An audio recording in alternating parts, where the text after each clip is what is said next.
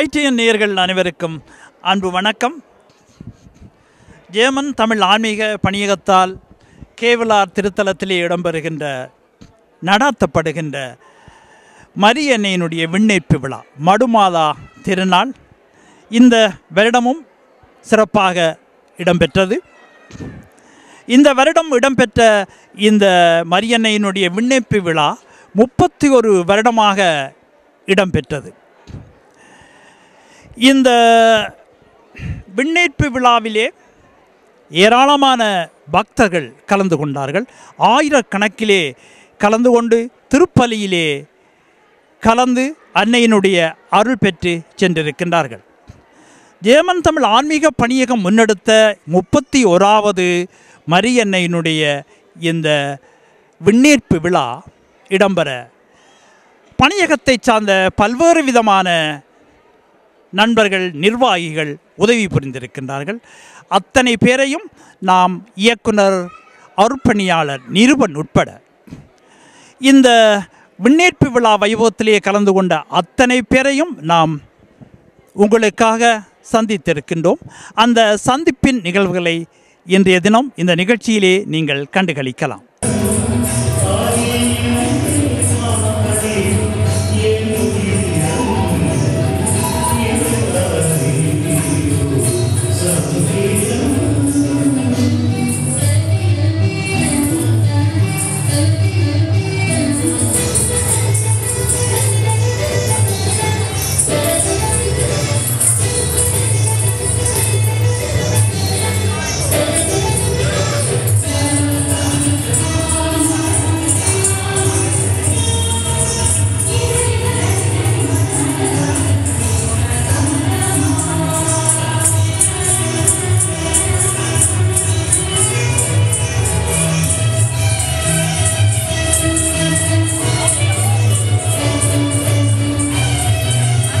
வணக்கம் அன்பான ஐடிஎன் தொலைக்காட்சி நேயர்களே, அனைவருக்கும் முதற்கண் வணக்கத்தை கூறிக்கொண்டு இன்றைய தினம் ஜெர்மனியில் கேவ்லர் என்ற நகரப்பகுதியில் ஆண்டுதோறும் ஒரு வருடத்தில் ஒரு முறை நடக்கக்கூடிய எமது தமிழ் பூசை வழிபாட்டு முறை இங்கே சிறப்பாக நடைபெற்று கொண்டிருக்கின்றது.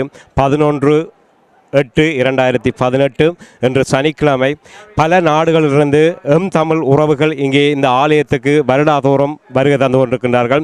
அந்த வகையில் 31வது ஆண்டு இந்த நிறைவு தமிழ் பூசை மிகவும் சிறப்பாக தமிழர் பூஜை வழிபாட்டில் பல பேர் இங்கே கலந்து கொண்டு சிறப்பித்து கொண்டிருக்கின்ற நேரத்தில் நாங்கள் இங்கே சந்திக்கும் இந்த ஆலயத்தில் வருடாதோறும் சிறப்பாக தனது பணியை நற்பணியை செய்து கொண்டிருக்கின்ற ஒரு அன்புக்குரிய சகோதரனை இசையமைப்பாளர்கள் ஒரு பாடகர் இந்த ஆலயத்தில் வருடாதோறும் தன்னை அர்ப்பணித்து பல நண்பர்களோடு சேர்ந்து இந்த வழிபாட்டு பூஜைகளை அழகாக பாதர் மூலமாக இங்கே ஒழுங்குபடுத்தி கொண்டிருக்கின்ற ஒரு எமிலியான்ஸ் அவர்களை சந்திக்கிறோம். வணக்கம் திரு எமிலியான்ஸ், கூறுங்கள், எப்படி இன்றைய நாள் வழிபாடுகள் அமைந்திருக்கின்றது? வழிபாட்டு பாடல் கூட பாடியுள்ளீர்கள், சற்று கூறுங்கள் எங்களது தொலைக்காட்சி ஐடிஎன் தொலைக்காட்சிக்காக. நன்றி ஐடிஎன். முதலில் ஐடிஎன் தொலைக்காட்சி நேயர்களுக்கு எனது அன்பான வணக்கம்.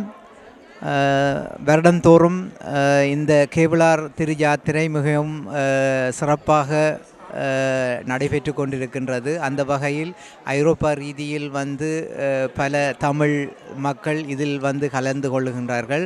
சிறப்பாக நாட்டில் இருந்து இம்முறை குறுமுதல்வர் இங்கு சிறப்பான வருகை தந்து இந்த திருப்பலியை முக்கியத்துவப்படுத்தி இங்கு செய்திருக்கின்றார். அதோடு எங்கள் ஜேர்மன் ஆன்மீக பணியகத்தின் இயக்குனர் நிரூபன் தாசிசியஸ் அவர்கள், ஃபாதர் நிரூபன் தாசிசியஸ் அவர்கள், அவரின் தலைமையில் இங்கு சிறப்பாக இம்முறை இன்னும் பல வழிபாடுகளும் சிறப்பான பாடல் மூலமாக இந்த திருப்பலி நடைபெற்று கொண்டிருக்கின்றது. என்னுடைய பணி என்னவென்று சொன்னால், நான் இங்கு பல வருடங்களாக இந்த பாடகர் குழாமில் சேர்ந்து பாடிக்கொண்டு இருக்கின்றேன். தற்போது பணியகத்தால் இந்த பாடல் பாடல்களை பிள்ளைகளுக்கு பழக்கக்கூடிய ஒரு வாய்ப்பும் இங்கு எனக்கு அது கிடைத்ததைட்டு நானும் பெருமைப்படுகின்றேன். அத்தோடு இளம் பிள்ளைகள் இளைஞர்கள் இந்த பாடகர் குழாமில் பங்கு பெற்றி மிகவும் சிறப்பாக பாடி இந்த திருப்பலியை சிறப்புற செய்து கொண்டிருக்கின்றார்கள். அன்பின் திருக்குலமே இறையேசுவின் அரியணையே எழுவோம் ஒரு மனதாய் கூடி தொழுவோம் புகழ்பலியாய். இறைக்குலமே எழுவோம் இறையரசை அமைப்போம் மறையுடலாய் வருவோம் திருப்பலியில் இணைவோம். இங்கே ஐடிஎன் தொலைக்காட்சிக்காக இந்த காலை 10 மணி பூசைக்கு மிகவும் முக்கியத்துவம் பெறுகின்ற ஒரு குரு பாதராக நாங்கள் இவரை பார்க்கின்றோம். Sunkuntak. Also in diesem Jahr ist es zum 31. Mal und was interessant ist, genau in dem Jahr hat die erste Kevelaer-Wallfahrt angefangen, als ich zum Priester geweiht wurde. Also genauso lange, wie es die Kevelaer-Wallfahrt gibt, bin ich Priester, genau 31 Jahre. Und Herzlichen Glückwunsch. ja, danke. Ja, und in diesem Jahr war unser Ehrengast, unser Hauptzelebrant war der Generalvikar vom Bistum Jaffna. Und wir haben uns sehr gefreut, dass er da war. Und was besonders ist, was ich dieses Jahr besonders finde, sind so viele Leute von der tamilischen Gemeinde hier, die fast 31 Jahre lang jedes Jahr im Hintergrund in Stille diese Arbeit der Vorbereitung machen für diese Wallfahrt. Und das finde ich eine so großartige Leistung, dass man eigentlich gar nicht genug stolz darauf sein kann, dass die katholische tamilische Gemeinde dies jedes Jahr schafft, eine so große Wallfahrt hier zu organisieren. Und dafür, finde ich, ist eine ganz großartige Sache auch des Zusammenhalts der tamilischen Gemeinde in Deutschland, der katholischen Gemeinde. Und darauf bin ich sehr, sehr stolz, dass ich bei dieser Gemeinde mitmachen darf.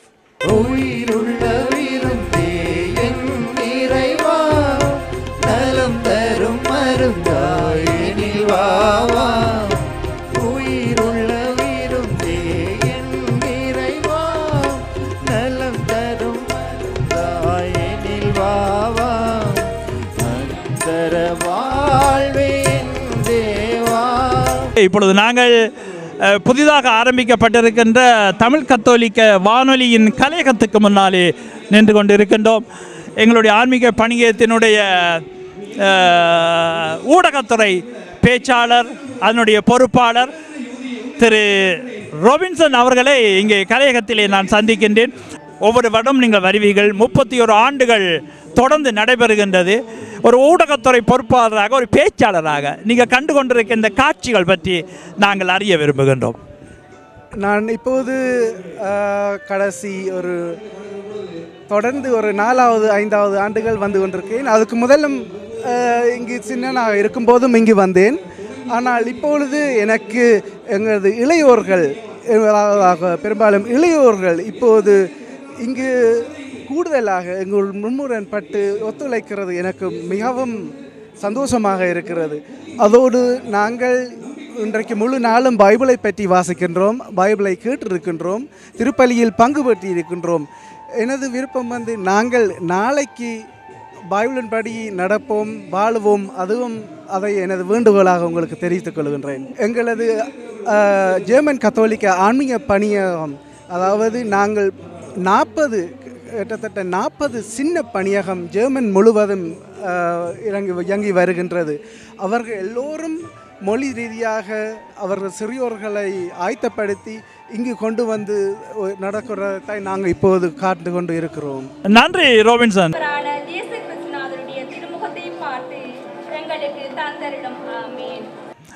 எங்களுடைய German Tamil ஆன்மீக பணியத்தினுடைய புதிய செயலாளர் அவர்கள் இந்த மடுகண்ணையின் திருவிழாவை முன்னின்று நடாத்தி செயற்பட்டு கொண்டிருக்கின்றார் திரு நிராஜ் அவர்களை இப்பொழுது எங்களுடைய ஐடிஎனுக்காக நாங்கள் சந்திக்கின்றோம்.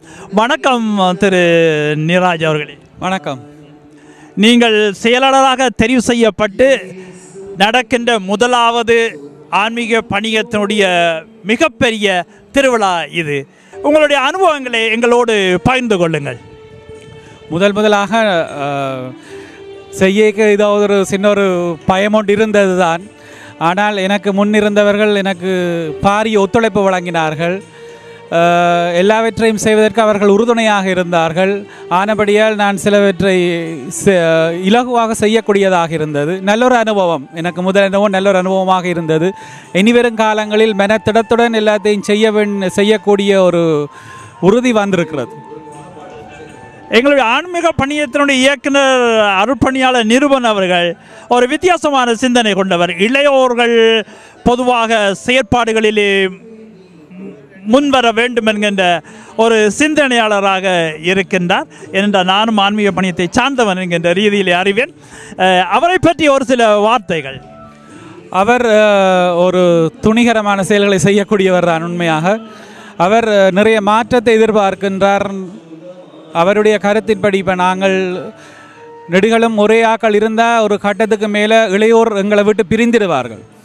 இனிவரும் காலங்களில் அவர்கள் இருந்த எங்களோட கைகோர்த்து நின்றால்தான் இனிவர பிள்ளைகள் இனிவர சந்ததியினர் இதே மாதிரி ஒரு திருவிழாவை நடத்தக்கூடிய ஒரு சந்தர்ப்பம் இருக்கும். இல்லை என்று சொன்னால் நாங்கள் ஒரு வயது வந்த பிறகு எல்லோரும் அப்படியே இருந்துடுவார்கள். டொச்சில் தான் எல்லாம் நடக்கும், தமிழில் ஒன்றும் நடக்காது. எங்களோட தமிழை வளர்க்குறதுக்கு இது ஒரு உந்து சக்தியாக இருக்கிறது. ஆம், எங்களுடைய நாட்டை பொறுத்த மட்டிலும் சரி, விடுதலை போராட்ட வரலாற்றிலும் சரி, எங்களுடைய கிறிஸ்தவ அருட்பணியாளர்கள் மிகப்பெரிய பங்குகளை வைத்திருக்கின்றார்கள். அது வரலாற்றினுடைய ஒரு உண்மையான ஒரு சம்பவம். இந்த விழாவை நீங்கள் முன்னெடுத்த பொழுது முதலாக உங்களுக்கு ஏற்பட்ட ஏதாவது கஷ்டகரமான சவால்கள் ஏதாவது உண்டா? ஒன்று ரெண்டு உள்ளது. ஆனால் அது சர்வசாதாரணம். நீங்கள் ஒரு பொறுப்பை எடுக்கல அதில் வரக்கூடிய அதில் கணக்கு எதிர்பார்த்து தான் எடுக்க வேண்டியிருக்கிறது. அது எல்லாவற்றையும் சொல்ல இயலாது. ஆனால் அதை நான் சுமூகமாக தீர்த்து கொள்ளக்கூடியதாக இருந்தது. உங்களுடைய நன்றியுரையை கேட்ட பொழுது நீங்கள் ஒரு திறமையான ஒரு செயலாளராக எங்களுடைய ஜெர்மன் தமிழ் ஆன்மீக பணியத்திற்கு நீங்கள் கிடைத்திருக்கின்றீர்கள் என்பதை அறியக்கூடியதாக இருந்தது. அங்கே வருகை தந்திருந்த ஆல்பர்ட் ஹாலர் அவர்கள் கூட குறிப்பிட்டார், புதிய செயலாளர்கள் எல்லாவற்றையுமே சொல்லிவிட்டார், நான் எதை சொல்வது என்று. ஆகவே அந்த வகையிலே நீங்கள் ஒரு செயற்திறன் கொண்ட ஒரு செயலாளர் என்பதை நாங்கள் அறியக்கூடியதாக இருந்தது. எதிர்வரும் காலங்களிலும் நீங்கள் இது போன்ற மிகப்பெரிய எங்களுடைய சமயம் தொடர்பான நல்ல விழாக்களை முன்னெடுக்க வேண்டும் என்று உங்களுக்கு வாழ்த்துக்களை சொல்லிக்கொண்டு, உங்களுடைய செயல்கள் மென்மேலும் சிறக்க அன்னை மரியாள் அருள் புரிய வேண்டும் என்றும் சொல்லிக்கொண்டு ஐடிஎன் சார்பிலே இந்த சிறிய பேட்டி அளித்தமைக்காக நன்றி கூறிக்கொள்ளுகின்றேன். நன்றி, மிக்க நன்றி. கேவலார் அன்னையின் திருவிழா திருப்பலியில் பங்கு பெற்ற வந்திருக்கும் அனைத்து உள்ளங்களுக்கும் எமது மனமார்ந்த நன்றிகள். 31 ஆண்டுகளாக புலம்பெயர் வாழ் அனைத்து தமிழ் மக்களையும் ஒன்றிணைத்து வழிநடத்தி வரும் எமது கேவலார் அன்னைக்கு கோடி நன்றிகள் உரித்தாக. இங்கே தகவல் நிலையத்தின் பொறுப்பாளராக 2-3 பேர் அமர்ந்திருக்கின்றார்கள். திரு ராஜ்குமார் அவர்கள் இங்கே அமர்ந்திருக்கின்றார். திரு பரிமலதாஸ் அவர்கள் இங்கே அமர்ந்திருக்கின்றார். வணக்கம் ராஜ்குமார். வணக்கம். வணக்கம். நீண்ட காலமாக நீங்கள் ஆன்மீக பணியத்தோடு தொடர்புடையவர். இன்று 31 வருடமாக எங்களுடைய கேவலார் திருத்தலத்தின் திருயாத்திரையினுடைய மடு அன்னை திருவிழா வெகு சிறப்பாக நடைபெற்று கொண்டிருக்கின்றது. நீங்கள் 31 வருடமாக நான் நினைக்கின்றேன் நீங்கள் ஆன்மீக பணியத்தோடு தொடர்புடையவர் என்கின்ற ரீதியிலே ஒரு சிறப்பு செய்தியாக என்ன சொல்ல விரும்புகின்றீர்கள்? தொடர்புடையவர் இல்லை, தொடர்புள்ள இருந்தேன்னா இப்போ நீண்ட காலமாக தொடர்பில் இல்லை. ஆனால் செய்ய வேண்டிய கடமைகள் செய்யக்கூடிய அளவுக்கு செய்து கொண்டு இருக்கிறோம். நாங்கள் தொடங்கின காலத்தில் இருந்த நிலைமையும் இப்போ இருக்கிற நிலைமையும் சரியான மாற்றம். 5வது இயக்குனர் பணியகத்துக்கு வந்துட்டார். புதிய சிந்தனைகள் புதிய திட்டங்களோடு அழகாக பணியகத்தை நடத்தி கொண்டிருக்கும் பொழுது ஒரு இயன்ற அளவுக்கு தோள் கொடுக்கக்கூடிய சந்தர்ப்பங்களை பாவித்து அந்த உதவியாக இருக்கின்றோமே ஒழிய முந்தி இருந்ததிலும் பார்க்க இப்பொழுது புதிய இளைஞர்கள் எல்லாம் உள்வாங்கப்பட்டிருக்கிறார்கள். தங்கள் கடமைகளை பொறுப்பாக எடுத்து செய்து கொண்டிருக்கிறார்கள். ஆனதினால் நாங்கள் பழையன கழிதலும் புதியன புகுதலும் வலுவில கால வகையினாலே ஆனதுனால நாங்கள் எல்லாரையும் முன்னுக்கு விட்டுட்டு பின்னுக்கு இருந்து பார்த்து கொண்டிருக்கிறோம். சந்தோஷமாக இருக்குது. நன்றி. திரு பரிமளராஜா, நீங்கள் சொல்லுங்கள்.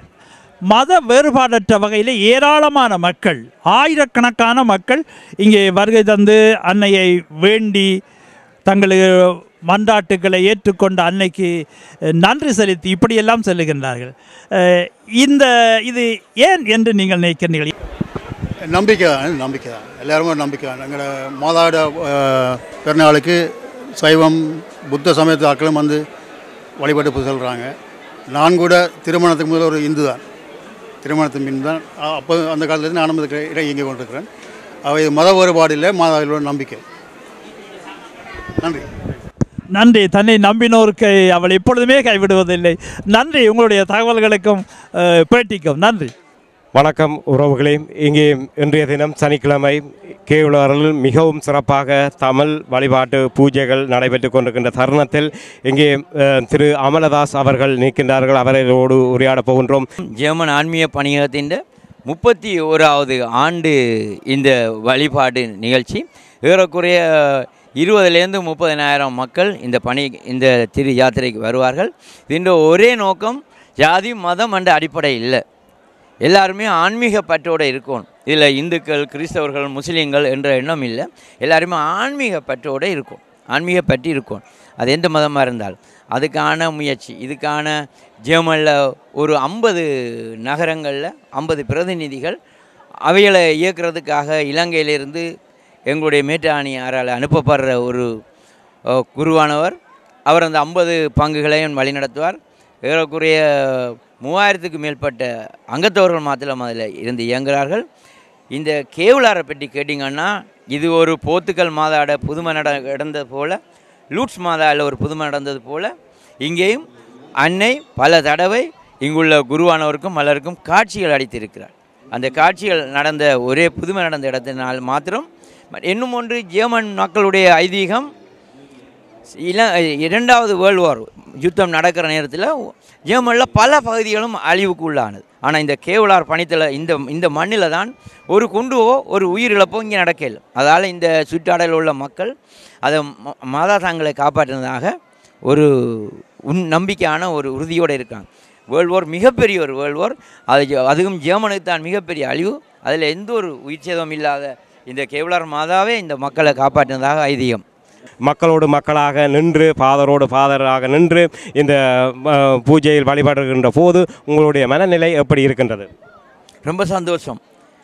ஏதோ மிகப்பெரிய பல வேதனைகள் சோதனைகள் இருந்தாலும் இந்த புனித ஸ்தலத்தில் நிற்கிற நேரம் மிகப்பெரிய சந்தோஷம். இங்கே குறிப்பாக பார்த்தோம்னா 90% குறைவான 85% கிறிஸ்தவர்கள்டா 15% இந்து மக்களும் இங்கே வரும். இந்துக்களும் நிறைவாக மாதாவில் பக்தி உள்ள இந்து மக்களையும் சகோதரர்களையும் நாங்கள் பார்க்குறோம். அதனால் ஜெர்மனை பொறுத்தவரையில் இந்துக்கள் கிறிஸ்தவர்கள் இல்லாமல் எல்லாத்துலேயும் எல்லாரும் பங்கெடுக்கிற ஒரு பெருமை இங்கே இருக்கிறது. இந்த முறை வரவு கேட்டிங்களா, கடந்த 4 ஆண்டுகளுக்கு இந்த வருஷம் பார்க்குற பொழுது கூடுனதாக இல்லை, ஆனால் குறையவும் இல்லை. கடந்த ஆண்டு 4 ஆண்டுகள் இருந்தது போலவே இந்த ஆண்டும் இருக்குது. புகழ்பெற்ற கேவலா யாத்திரை ஸ்தலத்திலே நாங்கள் இப்பொழுது நின்று கொண்டு இருக்கின்றோம். இன்று புதிதாக ஆரம்பிக்கப்பட்டிருக்கின்ற ஜெர்மன் தமிழ் ஆன்மீக பணியகத்தினுடைய தமிழ் கத்தோலிக்க வானொலியினுடைய கலையகத்திற்கு முன்னால் நாம் நின்று கொண்டிருக்கின்றோம். இந்த வானொலி இன்றுதான் ஆரம்பிக்கப்பட்டிருக்கின்றது. இது எந்த நோக்கத்திற்காக ஆரம்பிக்கப்பட்டது, ஏன் திடீரென்று இந்த வானொலியை இவர்கள் ஆரம்பித்தார்கள், ஒரு கத்தோலிக்க ஆன்மீக பணியகம் இது ஏன் ஆரம்பித்தது என்பதை பற்றிய விவரங்களையெல்லாம் நாங்கள் இப்பொழுது கேட்டு அறியவிருக்கின்றோம். வணக்கம். வணக்கம் வணக்கம் வணக்கம். உங்களுடைய பேர் என்ன? என்னோட பேர் அந்தோணிசாமி. திரு அந்தோணிசாமி அவர்களே, இன்று நீங்கள் தமிழ் கத்தோலிக்க வானொலி என்கின்ற ஒரு புதிய வானொலியை ஆரம்பித்திருக்கின்றீர்கள். ஜெர்மன் தமிழ் ஆன்மீக பணியகத்தினுடைய பொறுப்பிலே இந்த வானொலி இயங்கவிருக்கின்றது. இந்த வானொலி ஆரம்பிக்கப்பட்டதனுடைய நோக்கம் என்ன? தமிழ் மக்களுக்கு என்ன விதமான விதத்திலே பணி செய்யவிருக்கின்றது? தனி நபர் ஆரம்பித்தது கிடையாது. இது ஒரு குழுவினுடைய முயற்சி. அதெல்லாம் 15-10 பேர் அந்த மாதிரி சேர்ந்து ஆரம்பிச்சிருக்காங்க. 2011வது வருஷம் இதே மாதிரி தமிழ் கத்தோலிக்க டெய்லி அப்படின்னு சொல்லிட்டு ஒரு இணையதளம் உண்டாக்குனாங்க.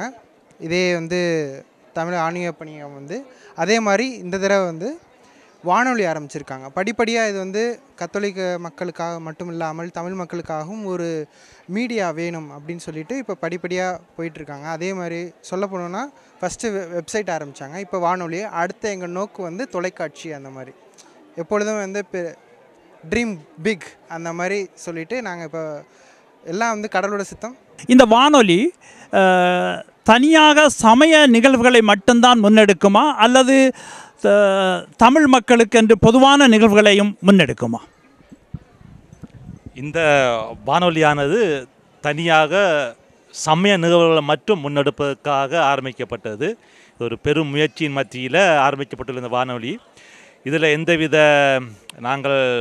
எந்தவித சபைகளையோ எந்தவித மதங்களை எதிர்த்தோ அவர்களுக்கு விரோதமாக எந்த விதமானதும் நாங்கள் செய்ய மாட்டோம். தனியாக கத்தோலிக்க மக்களுக்காக அல்லது கிறிஸ்தவ மக்களுக்காக இந்த வானொலியை நாங்கள் ஆரம்பித்துள்ளோம். உங்களுடைய இந்த வானொலியை எந்த அலைவரிசைகளிலே நாங்கள் கேட்கலாம் என்பதை ஒரு தடவை எங்களுடைய நேயர்களுக்கு தமிழ் மக்களுக்கு தெரியப்படுத்துங்க.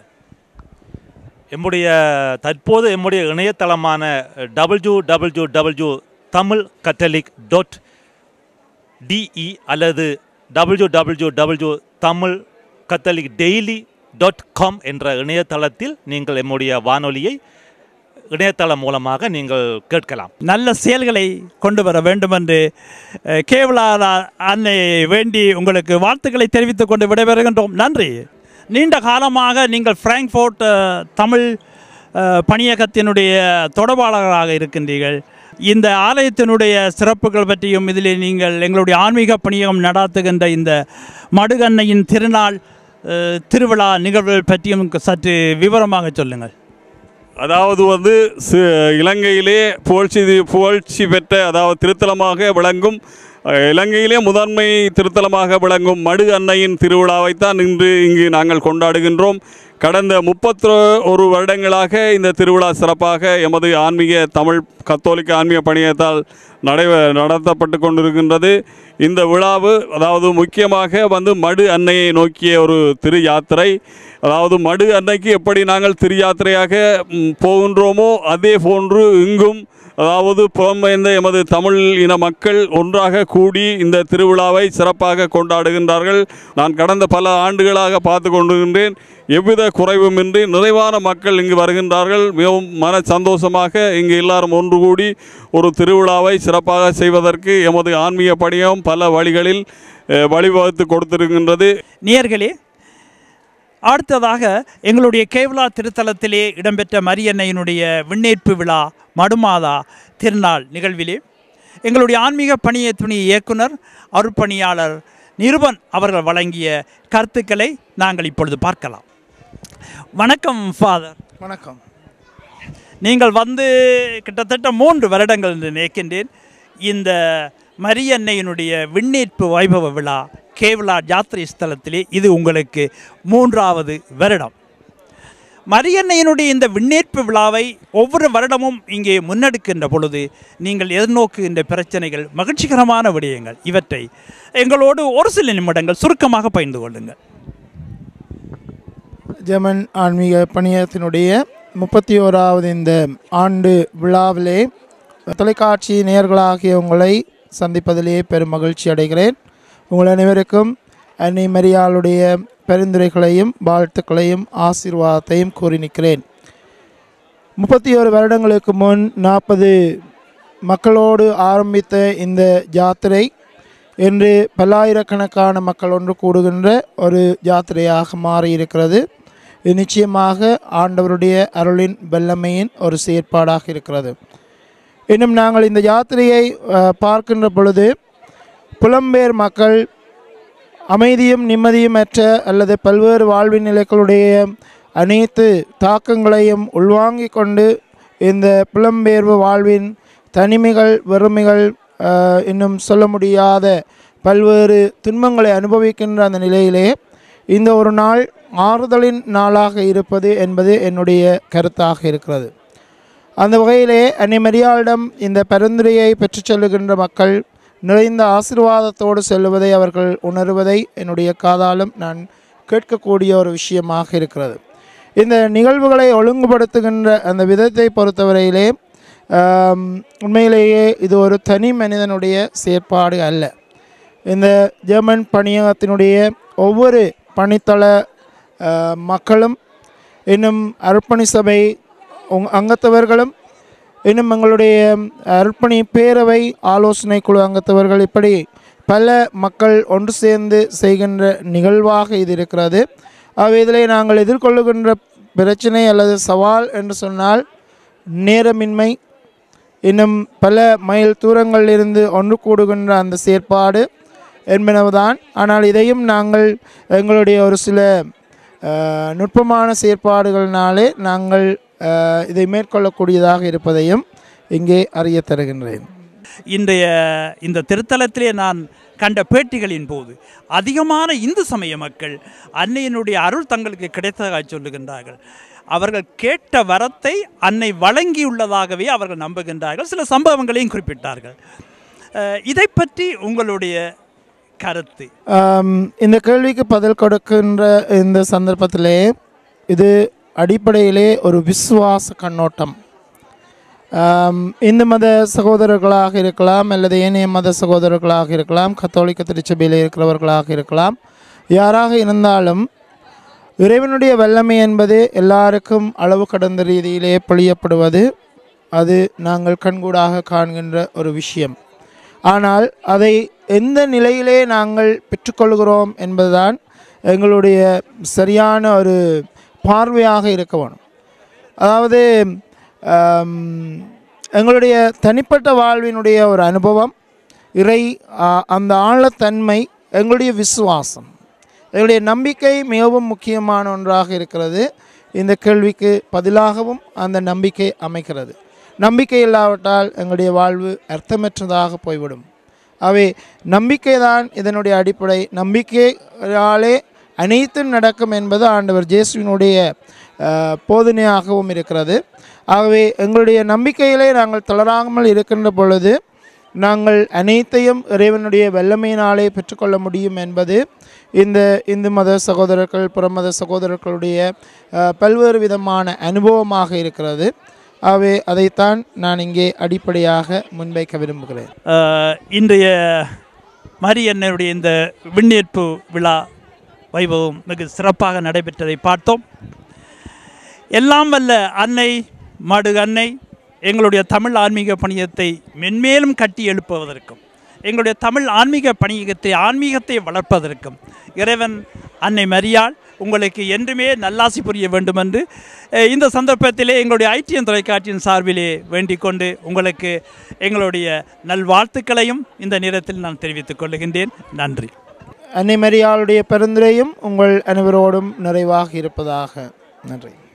என்ன நேயர்களே, கேவலார் திருத்தலத்திலே ஜெர்மன் தமிழ் ஆன்மீக பணியகம் முன்னெடுத்த மரியன்னையினுடைய விண்ணேற்பு விழா நிகழ்ச்சிகளின் 31வது ஆண்டு தொகுப்புகளை நாம் உங்களுக்காக தொகுத்து வழங்கி இருந்தோம்.